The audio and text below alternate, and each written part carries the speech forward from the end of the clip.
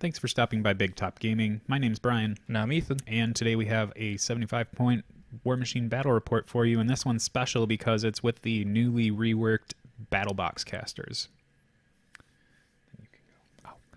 So this week I'm playing Tanith the Feral Song. I wanted to try out her, see if the dynamic update quality of life changes for her, how badly or how much they helped her. And this week I'm playing in Wild Hunt. Tanith has 2 Woldwyrds, a Pureblood, and an Argus Moonhound in her battle group. I have a Well of Orboros, 3 Gallows Groves as a rec option, 3 Warwolves as a rec option, and then Uno 1 with a Storm Raptor, Hermit, Chuck Dogwood, the Death Wolves, and a Shifting Stone unit.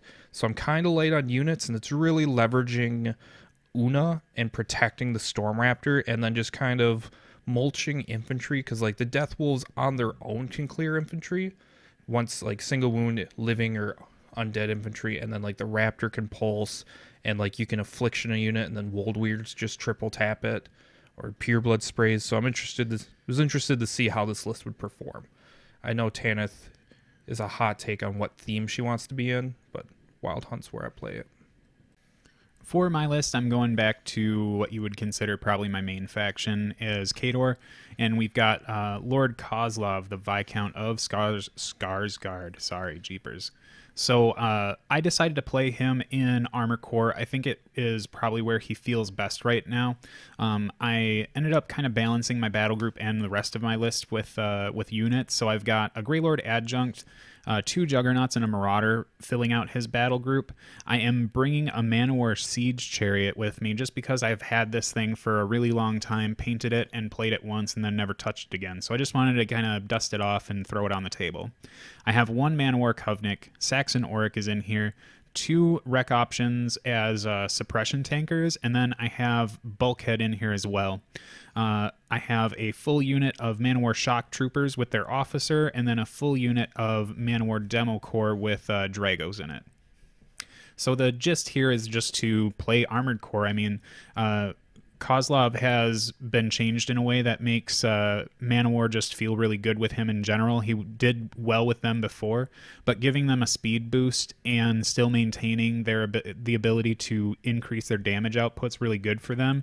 And some of the other spells he's picked up are pretty legit for them as well, but it's really leveraging that feat with Man-O-War that make him a prime candidate for Armor Core.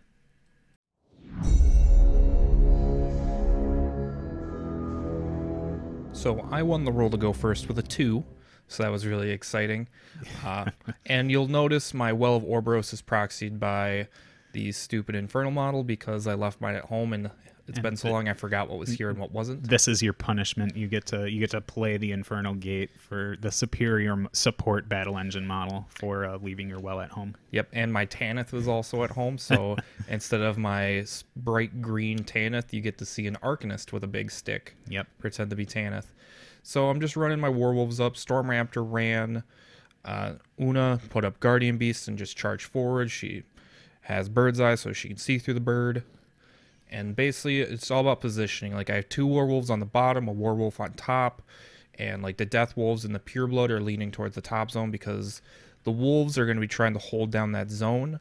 They don't start with corpses in Wild Hunt, but like there's some cute stuff you can do where like, okay, I can shoot my own like Warwolves to give corpses. And here, Brian forgot to do his advanced move, so he decided to take it halfway through my first turn. Yep, that's how we do things around here. I just sandbag my rules and then play off of Ethan's kindness to get there. But you can see I also chunked up my demo core, so like I just really would prefer that this stupid benefit was advanced deploy. No, man, 4-inch move, legit. Super great to clunk your army up together with. So my trees are just kind of shifting up, waiting. I figured when Brian like gave me the side that his battle engine was going to go towards the bottom. That's why I put 2 Werewolves. I probably should have put 3 because I love those little things. And the Well did summon a Reeve Hunter this turn, which will be proxied by what's her face? Brigid, sorry. Because again, it's been so long. I thought I had one in my bag, and I did not. She should be here though. You've played her a bazillion times, but I think a Reeve Hunter. No, I've never played. Never mind. Brigid was in your bag because you used her. And then that's it for me.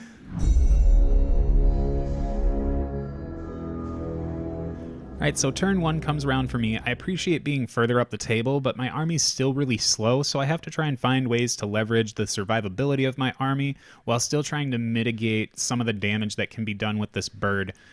Una controlling the Storm Raptor, I feel like, is probably the real caster of this game right now. Not that Tanith's bad, it's just that that's my focal point of like wanting to deal with that. And trying to figure out how to get to Una is going to be really difficult, especially with my army, since the only person who has some reach out and touch someone is Saxon Orrik or maybe Kozlov throwing a bunch of Razor Winds. But that doesn't seem to be happening anytime soon with a bunch of Weirwoods, or not Weirwoods, Jesus. Woldwyrds hanging around. I've got Ice and Fire on the brain, sorry. And so I just have to try and maybe this is like, sometimes when I play Khador, especially Armor Core, I really just get into this mode of I'm just going to present everything and see what you can do with it, because that's just kind of how I like to play. I prefer to present a lot of problems to my opponent and then try and see how they respond to untying those problems so that I can then come back to my turn and then solve the issues that I need to try and fix. Because I always feel like Khador's always been an answer faction and not a question faction. So I just kind of set myself up to be able to respond best to how my opponent responds to me just throwing everything up there. Unfortunately, on this top zone, I have to really scrunch in these Shocktroopers to get them to fit there.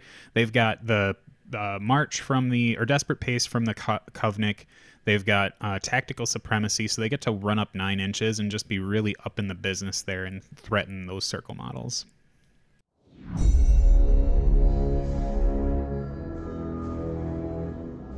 So this is where I get to apologize for... I shouldn't have to apologize for this one. The stupid camera did this and not me not checking a battery. For whatever reason, my memory card likes to just kind of like go wonky while it's recording. So we missed a whopping 20-minute Ethan turn. But if you compare the two... the photo back with the end of the turn, it looks like nothing has actually happened here. So what did you do here for 20 minutes that made you develop this board state, Ethan? I decided to remember how to play the game after not playing for a month and remember how all my rules work. So what ended up happening going from the bottom, last turn I didn't say it, but I put Admonition out on one of the Woldwyrds and I put Scything Touch on one of the Warwolves. And that's like a super cute tech in this theme. Any buffs you can do to Warwolves or debuffs, just turn those free points up to like legit heavy threats. So what I did was the Scything Touch Warwolf ran up into Sikkim range of the battle engine. One of the Warwolves was in straight like charge range of it. So what I did is the Reeve Hunter, after like some of the shifting stones teleported and moved out of the way, assaulted the battle engine. So then my Scything Touch Warwolf could charge it. So it's Mat 6, gets boosted to hit because of Sikkim, and is only POW 11, but then Scything Touch makes him effectively POW 13. He gets a free boosted charge. Now the other Warwolf charges, he gets Sikkim, boosted to hit, so he's POW 11, 13 because of Dark Shroud, and Gang Fighter up to 15, so it's dice minus 4. Yep. Or dice minus 3 on the It's battle dice engine. minus 4. They're 19. Dice minus 4, and like he blew it up. And then like because of the way the angles worked, at max half inch, I'm able to, and people can contest this. This is how we thought it on the table, and I know we've like played this in Mark II, where the Warwolf at max half inch can charge around a huge base, staying in melee range to get another charge. So I was able to Sikkim charge out of activation, then charge again, and I basically left the battle engine on 8 boxes. Yeah, it wasn't a ton of boxes left on it. And that's just from 2 Warwolves that are free.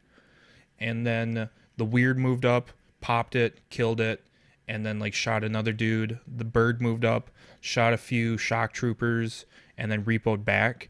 The cute thing with Una in Guardian Beast, if you don't know the Storm Raptor trick, Guardian Beast is if you end your movement within 6 inches of Una, the Raptor can make a fully boosted to hit or fully boosted attack. Fully boosted attack, so melee or ranged, Yep. And it has disruption on its beak.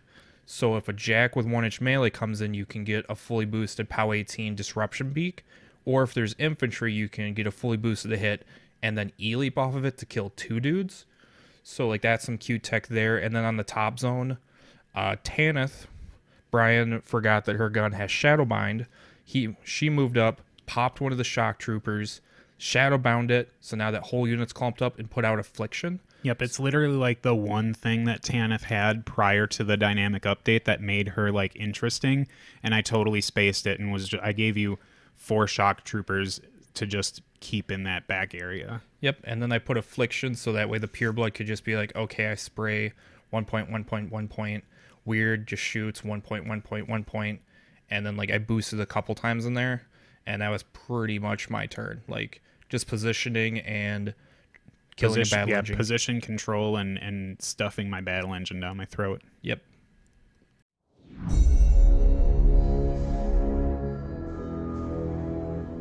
So coming up to turn 2 for me, I've kind of realized the folly of my ways here. I picked this side of the table because I thought that giving Ethan defensive areas to put his caster to start scoring zones was not a good idea. Like, because behind that house, there's a bit of the zone hanging out, and behind the rock that's in the middle, there's of course plenty of zone hanging there so that you can get in there and still be blocked. But I didn't want to have Tanith getting a good bunker, so I figured leaving her out in the open was better. But now that I see this, now that I'm reaping the what I sow, I'm not super happy that my almost entire army is cut off from being able to affect Tanith or that Pureblood because of the way the rock is. And now Ethan's basically just made the house bigger by turning my Manowar into statues, really. So I'm kind of in a weird spot right now in terms of what to do. Also, losing my battle engine wasn't super great. I probably could have measured things out a little bit better for those dogs, but I just have so many flashbacks to even playing Khador into dogs of my huge bases getting tied up to where I should have remembered, but maybe I just blocked that part off in my brain because it was too painful to to remember a conquest that didn't activate for 3 turns in a row. Yeah, it got half held by 4 werewolves back with Grail's Theme and Storm Rage around them. Like, that was super fun for me. Yeah, it was a cool time. So as many times as I play against Circle, I should know better. But unfortunately, that just kind of did that. So one day I'll get that battle engine back on the table, but for right now, I probably will warm its spot back in its little dust circle. So the things that I'm doing right now, Kozlov had chosen ground up from last turn. I have Fury on my big Juggernaut in the middle, and Tax Supremacy on the Shocktroopers that don't really get to do anything right now. So we come back after changing the battery and not losing any footage, so take that, Internet. The thing that I'm doing with that Marauder on the bottom is I really don't have a lot of great places to put it, and my feet is only really the only thing that really speeds up my battle group. So if I can position Kozlov correctly, I can get the Marauder onto the stupid Requisition War Dog, my 10-point heavy, that would totally brain this bird, is going to go deal with a dog that's free. So if I position Kozlov right, I can get Chosen Ground to cover the Marauder getting out of the pool and getting onto the dog. I think there was some definite over-allocation of focus here because I kind of forgot that Kozlov gave Gangfighter to the Jack, so we kind of reversed that a little bit to where I only put 1 focus on him and do the smart thing. But after figuring, because I wanted to be really accurate with this one, I just didn't want to like pull a fast one on Ethan and be like, yeah, I can't get there, or find out that I can't get there when I have been really planning hard for it. So it takes 1 hit to get the dog because I'm swinging at Mat 9, and I have an additional die for Gangfighter because that demo core is right there. It's really important that you can to note that in that big gap of Manowar that went down, Drago was the first one to bite the dust. So I didn't think that I needed to feat or mini feat on turn 1 for my little bond of brotherhood, but it turns out that it was probably not the worst idea to try and do that. But I just wasn't thinking about threat ranges so much. So next up here, Kozlov has feated already, and I'm doing the feat to get in Manowar on that bird because I switched Fury over to this unit, so they're swinging at POW 19 with a Weapon Master attack essentially, and in my infinite wisdom I thought I was going to be able to get 3 in there, but I didn't measure it out and couldn't get the 3rd one in. It was just a sliver off. So there's a Hermit behind the bird, and since I'm at reach, max reach with these, the bird doesn't get to trigger its Guardian Beast moves, or not Guardian Beast moves, but their Guardian Beast attacks. So the bottommost demo core just rips the tree off the table after the Woldwyrd burns away because that was my original charge target and forgot Admonition was there. Next, you even moved like the token out of the way with the stick. I had tunnel vision here. It's like it's just one of those days, right? So my 1 mana war that got the charge off, or one of my 2 mana war got hermited, and then my second mana war demo core that connected at dice +1 ended up doing like 11 boxes. Like, it really wasn't that great for them. So I've burnt my feet to take out like a good portion of a aspect on the bird, but I'm not really getting much out of that otherwise. I'm run my Juggernaut up behind and the other tanker behind as well, because I think those tankers are good for like pulling down the little support things. Like, we got rid of the Reeve, and we can actually threaten Tanith a little bit. But I really want to try and start putting some pressure on this bird and trying to take over this zone. On the other side of the table, I basically can do nothing because now my Juggernaut's chunked up behind my Mana War, and Bulkhead, who is taken place by the Forge here, just kind of wraps around the front side of that objective just to kind of take position later. The real big reason why he's over here is so that this other Juggernaut can run to kind of get back into relevance, because I'm basically like condemning the top side of the table. So Kozlov's sitting there. He's got a few focus, but he's got a few upkeeps. So like I could maybe try and kill him through upkeeps with Witch Hunter Woldwyrds, but I think I can make a scenario play on the bottom. It's his feet turn, so like I'm not gonna be able to kill Mana Wars that shield walled in the top zone because I only caught the front 2, so the back 2 just shield walled into the front 2. And under feet, so they're armor 23. Like Pureblood's not gonna kill him. He would take half his stack just to kill one of them with Affliction. And the Death Wolves, like, they don't start with corpses, like I said, so, like, I don't want to really bury them.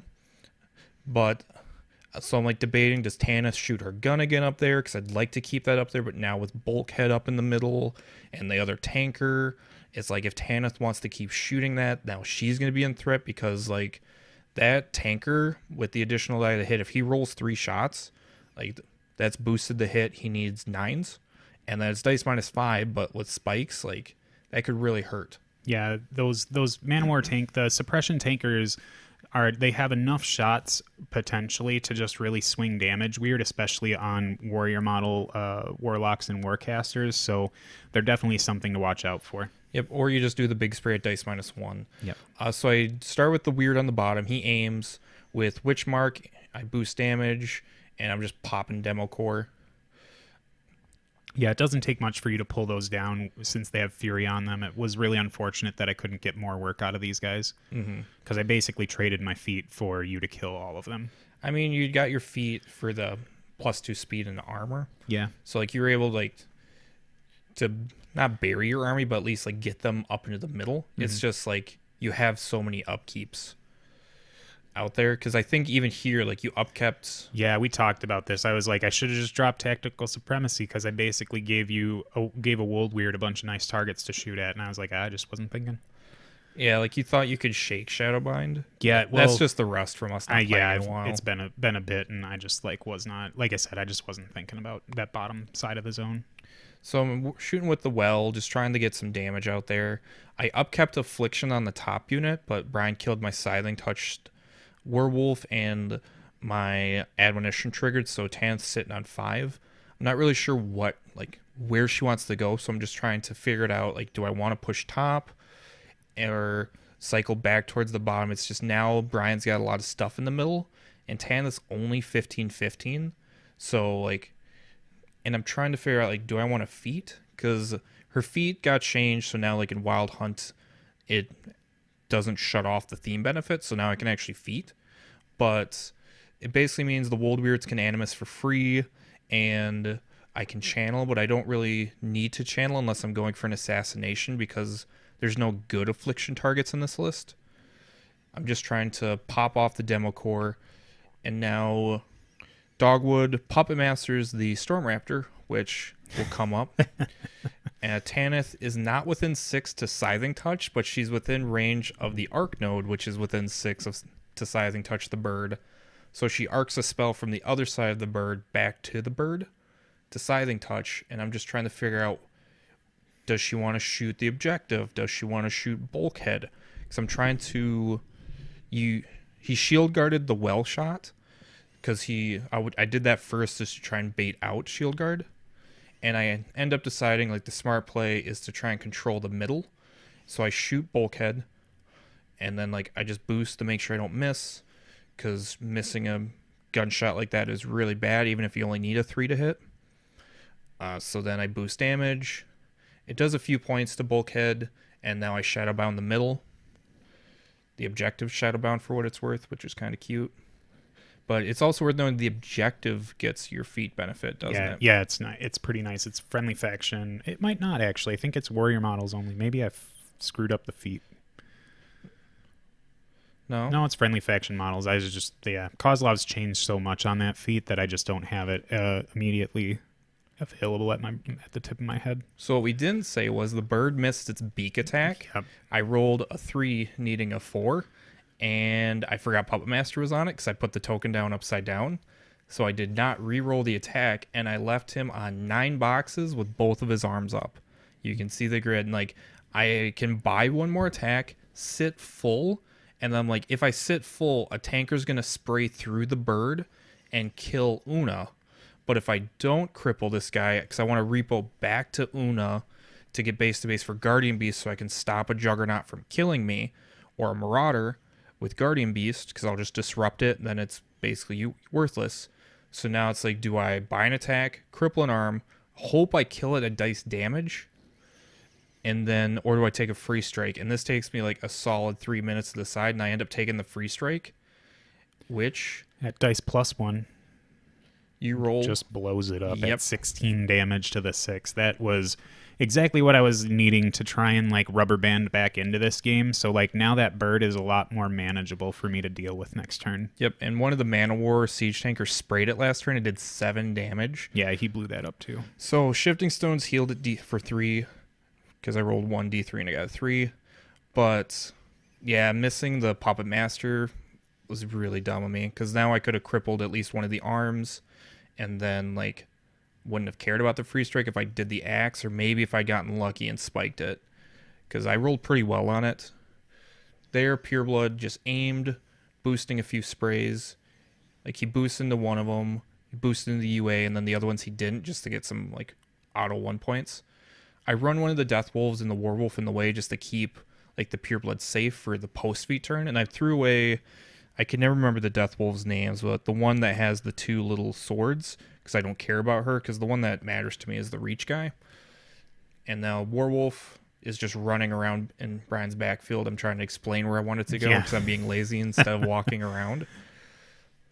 Yeah, I probably could have positioned that Warwolf a little bit better, but it got sloppy there just because I was like, I'll get it where it needs to go. Bulkhead is on 1 box. I hit with a 3 because he's Shadowbound. And I boost damage, and I'm able to do the last 1 point to him. And then I opt to shoot into melee. With the Witch Mark, it's pretty reliable. So I shoot, boost damage, kill one of them. And the third shot, I just try to shoot in.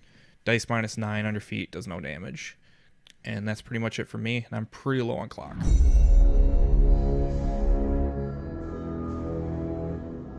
Coming around to this turn, I'm seeing that Ethan's getting real low on time. He's sub 10 minutes already, and I've got a half hour to screw around with this. So I don't have a whole lot of pieces to do a ton of things with. I've got like the Man War on the top side of the screen are finally free to do things, but since they're jammed up by 2 pieces that are like, you know, it's dicey whether they get them or not, it's basically like they're gonna do nothing again, because they're not really forwarding the game a whole bunch. They're just contesting a zone and existing, and I guess maybe that's fine, but I'd really rather my models actually do things. So I was checking here to see where I could use my Puppet Master objective, and I determined that everything that I want to have Puppet Master isn't going to actually work for me, so I decide to not use Puppet Master at all. Oh yeah, I think we both forgot to say we took the Puppet Master objective, because they haven't taken it away yet, even though they said they are. Yeah, I'll smoke it if I got it. But then when it's gone, then I'll have to actually like use an objective that's somewhat, maybe, probably not always relevant. I mean, the next scenario won't be out till 2021, so we'll have it for a while. Maybe they'll change their minds. Who knows? So my grand plan here is I'm thinking this is where when Brian puts his hands like that, he's thinking hard. I'm kind of struggling with myself on this one. I'm like, okay, I got 9 boxes on this Juggernaut. He is the only thing that can get to this bird and have a good chance of taking it out with Kozlov's newly granted spell, Jackhammer. So I am sitting here like, if I go up, I can't not trigger Guardian Beast.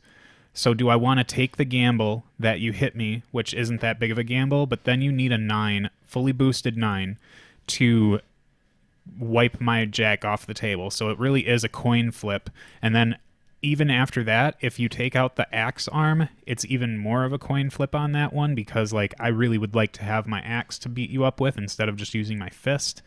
But I think at this point I'm just like, okay, so maybe I think I was at this point I was kind of still working with the tankers, because like I think I wanted to keep one of the tankers to kill Una with a spray, and I couldn't really do that the way I wanted to with moving through the rubble. So I've got Saxon Orrik on him, so that's something that I can probably make happen all right, like with just the spray.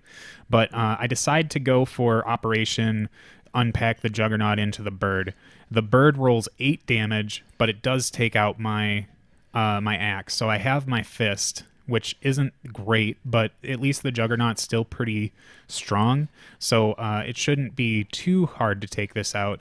I have my my Greylord Adjunct hanging around, so that means I've got my Spiritual Conduit, which is really important for Kozlov, because getting an 8-inch jackhammer when you don't have an arc node is super duper valuable.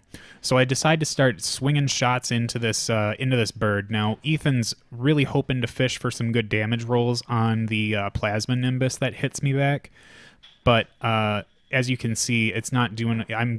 I'm not doing a lot of damage to the bird, and Ethan isn't doing it back to me. So finally, when I get to the last piece of focus that I have, I end up taking that bird off the table, and now Kozlov is sitting naked, and this is when I realize when that bird comes off that I have 2 Woldwyrds that have got really good lines on him, and I do have Chosen Ground up because I needed it to get that Juggernaut out of the rubble. So I'm trying to figure out ways that I can try and block off Ethan from getting to my caster. I've got the tanker that doesn't need to really do anything now other than just maybe run. So if I put him on the right side of the Juggernaut, the Woldwyrd can run around to the other side. If I put him on the left side of the Juggernaut, the Woldwyrd can still burn to the other side and grab me, because that Marauder just didn't quite get into a good spot for trying to block things off. So I think I've basically consigned myself to this point at like Kozlov is going to die. So let's just try and get rid of some things while we're in the zone up here. So I activate the Manowar Shocktroopers, and finally they've got all this pent up rage, and they're trying to take out they try to take out the Death Wolf and the War Dog. Warwolf, sorry, and they don't. So now my Manowar Kovnik has to go up and just like shows him how it's done and gets him out of there. It's a moral victory, but I don't feel confident that Kozlov's going to make her.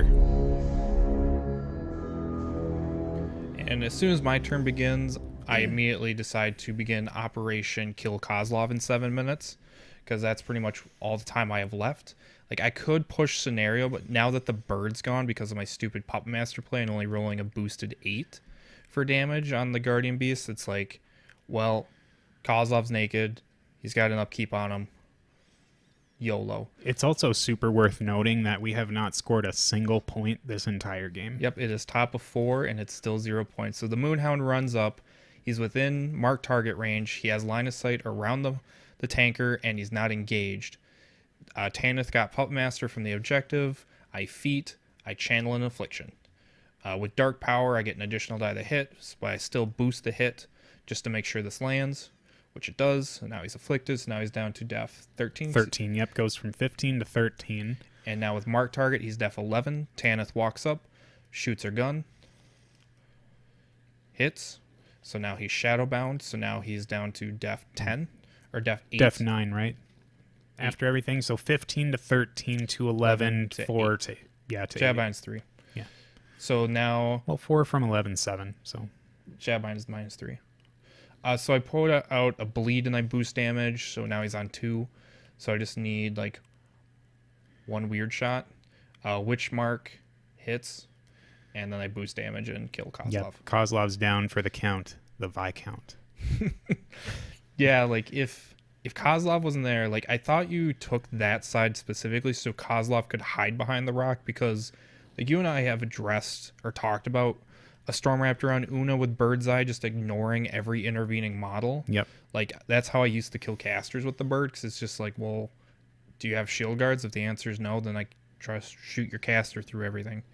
And obstructions and buildings are the one thing Bird's Eye doesn't see through. Yep, and I think I was just trying to get the feet where I wanted it to get that bird taken care of, because like I just really wanted to throw a ton of damage on him with those Man-O-War Demo Core, and I swear I had that second one in, and I thought between the two of them I'd be able to hurt the bird enough to really get it down to where maybe the tankers could do work to it, because I knew that one was going to get hermited. I didn't. When I recognized that the one Man-O-War was out of threat, what I should have really just done is held the feet for a turn and then just like given you some demo core to chew on and then just see where the turn takes me, instead of trying to play this like short return on trying to get the bird, because one of the things about Kozlov that made this game at least unique for me to work with is that I'm not used to playing Khador casters without having some kind of speed buff that they can apply consistently throughout the game. So I think Kozlov would be really serviced by having Sorsha 0 in a list, but unfortunately I just really think he feels best in Man-O-War, and I can't get access to that in here. So I have to time the feat perfectly, and it has to be delivering the bulk of my army instead of trickling them in, and that house and rock really kind of hindered that a little bit. I think I would have been better served by taking your side of the table. You would have just had to, like, on the top zone, like, split around that building just like the other one, but then, yeah, you wouldn't have the rock. My well placement gets a little funky, and I think, like, when we talked about the sides, you're like, okay, does this obstruction really stop you? And I'm like, well, the bird just flies, so yeah, I'll probably just run over it turn 1 or turn 2 and not care. And you're like, that's true. But we didn't actually like put down a huge base and see if I could fit the back of my base through there. I mean, it's big enough for a huge base. I didn't know if I could like fit over the rock entirely. Yeah, if it would take you a couple turns to get there or something. So definitely like some issues on my part. First, mostly because I don't play Armored Core often. And second of all, I just think a little rusty after taking a little bit of time off from the game. Yeah, I think both of us were rusty. And like I was on my turn, I was just like, man, looking up rules, like I am so gonna clock. Yeah, I know that 20-minute turn 2 that we missed in the video was like, I was just sitting there. I was like, man, Ethan, what are you doing? You haven't moved anything. I mean, I killed a battle engine and you shot did, some yeah, Shocktroopers, and I was like, ooh, pew, pew, bird. If that's like the smallest hole in your belt that you can put in there, that's like, I killed a Man-O-War battle engine. Yeah. I think it's more prolific that you actually played against one, period. It has been a long time. It's been a couple years since Butcher 1 battle engines was all the rage. I still like that list. I just don't want to spend another $80 or $160 on battle engines for it. And like it's got one really powerful turn on feet, and then it's just like Butcher does nothing for him afterwards. It is high risk and maybe medium reward. I don't know. I mean, I'd rather just play Nis and Winterguard. The problem is like the battle engine you were playing, it's single shot. Like it was super good when like battle group heavy lists were popular, but now we've kind of devolved back to infantry machines. So it's like, ooh, I smited one infantry dude maybe into another one, and it's like, too bad there's 20 more where that came from. That's kind of like the Man-O-War. You almost summed it up perfectly. That the Man-O-War battle engines are the ooh-woo battle engines. Ooh-woo? Ooh-woo. Oh, God. So with that, we've got plenty of time to kill here. So I figured we could talk about the battle box casters a little bit. If you don't really care to listen to it, you don't have to, but you probably haven't made it this far anyways. No, man, people are going to be excited. They're going to be like, oh, you posted the video. Oh, yeah. I want to see how Big Top Gaming's doing.